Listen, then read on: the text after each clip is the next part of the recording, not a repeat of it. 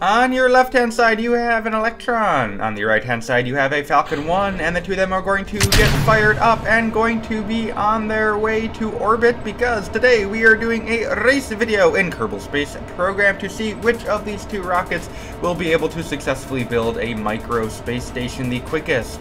Yes, both these guys are going to be going on 3 separate launches, each building the identical space station.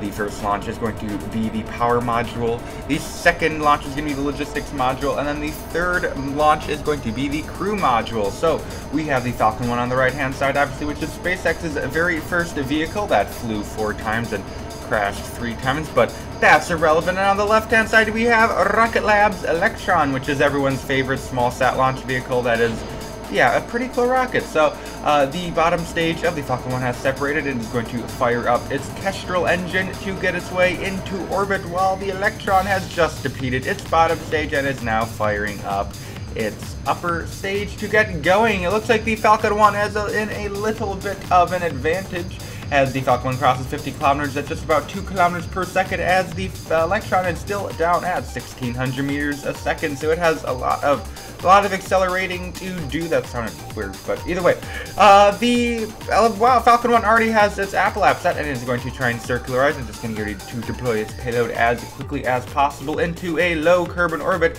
As you can see, micro space station is very micro. It was actually super hard to fit these modules into the fairings of these rockets, because oh my, these are small. So Falcon 1 is going to light up its engine again to circularize into an orbit and is going to get ready to deploy the payload. It looks like the Falcon 1 is in a little bit of a lead. OMG, and payload deploy. Alright, Falcon 1 is for sure in the lead. Is it going to fire up its engine and get ready for the second launch? But Electron is not far behind it. It is back in the air as well after deploying its first payload, but now they're going to be launching the logistics module. So the logistics module, in my little headcanon, does a few things. It has like storage, reaction wheels, and crap for orientation. So it's like a controller thing, and I don't know, the Kerbals do science experiments there. We're awesome. So the Falcon 1 is looking like it is going to take the lead once again, because its bottom stage does have a little bit better of a thrust to weight ratio. The only downside is the fact that the bottom stage burns a little bit less long on the Falcon 1, which means the Electron has a little bit of time to catch up using its high power bottom stage, while the Falcon 1 is firing its slightly lower thrust upper stage. But looks like the Falcon 1 does have a little bit of a lead in the launch category. The extra Electron really just has to hope to do some faster rendezvous to catch up with the Falcon 1, as it is going to get ready to deploy its fairing here in just a moment. There we go, both fairings are deployed, and you can see the logistics module right there. I would like to quickly, OMG guys, plugs, epic plugs, subscribe, get close to 10k subs, please. You guys are all awesome. Thank you everyone who has, you guys, epic. Thank you all for 10k is pretty crazy. Also thanks to all the members and stuff, and all the, you can hit the join button, awesome, and Patreon, and video, right? Video. Also have a Discord server, pretty epic. So yeah, it looks like Falcon 1 is just about to begin its rendezvous with the I would hardly call it the module space station, but it's about to make a space station, right? So Electron really has to come on, get the butt moving, man. It is going to have to really try and go for a little bit less. So the Electron actually has a little bit more reserve fuel on most of these launches compared to the Falcon 1, so it actually can do a little bit less efficient of a rendezvous. So we can try and go a little bit more for speed, as it is going to start closing in on the target, as the Falcon 1 has arrived at the power module and is going to jettison its payload, which is going to then fly its way over using the lazy methods of docking. Very, very cool, very, very cool. As the Electron is not that far behind, it is starting to pick up a little bit of ground. It is also time warping past the target. That's supposed to happen. And there we go. It looks like the Electron is getting ready to deploy its payload, and there it goes. It is going to try and power its way over, as the Falcon 1's payload is just about ready to dock up with the power module. Yes, much epic. And here comes Electron's payload. Very, very close. Very, very close. If you ever do get kind of lost, because these are the exact same space stations, the Electron station, which is on the left-hand side, has 3 solar panels, and the Falcon 1 has 4 solar.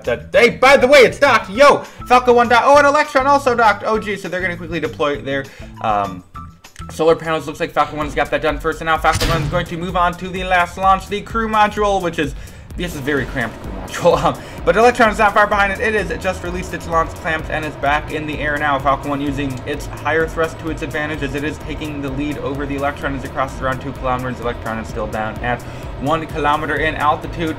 Falcon 1 is starting its gravity turn now. Electron is as well, but it's still a little bit behind. It really needs to hope it can catch up using its faster rendezvous, or maybe a faster rendezvous, I don't know, skill. Falcon 1 has just about ready to throttle back up through max Q as it crosses 10 kilometers now as it continues on its way to orbit.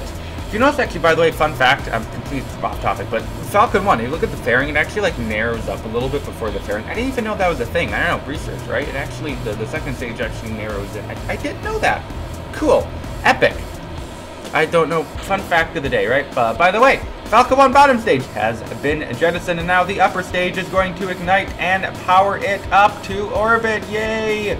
Falcon 1 is definitely in a little bit of a lead here, but Electron is not that far behind it. It is getting ready to jettison its bottom stage. There it goes. The upper stage is now firing, and now it is just the 2 upper stages trying to fight to see who can get the peace. Yes, peace. I know words. Rendezvous the quick. I'm the best commentator, aren't I? I don't know. It's been a while since we did these race videos. These are quite fun. These are, disclaimer, these are not supposed to be like legit, like, OMG guys, Falcon 1 is technically better than Electron because it's fat. No, this is entertainment purposes, right? Because entertainment is fun. I like entertainment. That's why I watch TV 8 hours a day. No, just kidding. Well, I don't do that. Imagine watching TV. I mean, who actually does that anymore? You know, it's like, gotta get that Netflix and chill, man, right? Ha ha ha. I'm really boomer, right? Either way, back to the race video. So the Falcon 1 is, wow, it's already starting its rendezvous, going to start its maneuver node. I did kind of launch at kind of a weird time, so it has to do a little bit of extra rendezvousing. So the Electron has this opportunity to catch up, but it is still really chugging along, just crossed 2 kilometers a second. And there it is. This is the heaviest payload, so Electron did kind of struggle a little bit. But I also forgot to open the Falcon 1 fairing, so that's a thing. But as you can see, the Electron fairing is open up. You can see it is very, very small. So it actually, I'm actually quite gimmicked, right? This crew module actually doubles as an escape pod. So there's those little Sepatrons that you can fire, which will kind of escape you from the station. So yeah, pretty cramped station. Probably one Kerbal, probably all they could fit. It'd be pretty lonely up there, but yeah, I don't know. For science, right? I don't know. Maybe some other craft will dock and say hi.